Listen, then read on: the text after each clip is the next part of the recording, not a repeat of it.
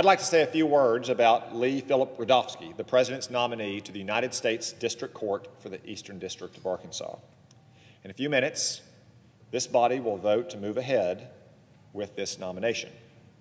Lee has a long and impressive resume, from Harvard Law School to the White House Office of Legal Counsel to Kirkland and Ellis and beyond. His early career and qualifications speak for themselves. And Lee is no stranger to serving Arkansans. He was our state's very first Solicitor General. Lee left a good job at Walmart to take that position and face the many challenges that come with it.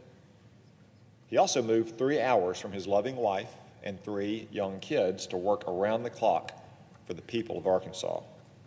That hard work paid off for all of us.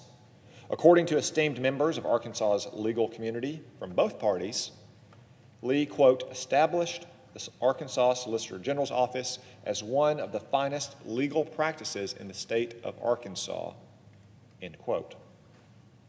He has subsequently become a respected professor and recruiter at one of our state's 2 law schools. And Lee is also a leader at his local synagogue and a member of the local chapter, the American Inns of Court.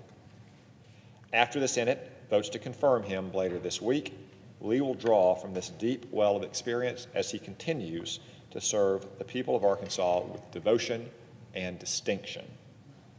He will bring to the bench his intelligence, character, and above all, a commitment to the rule of law and the administration of equal justice under the law.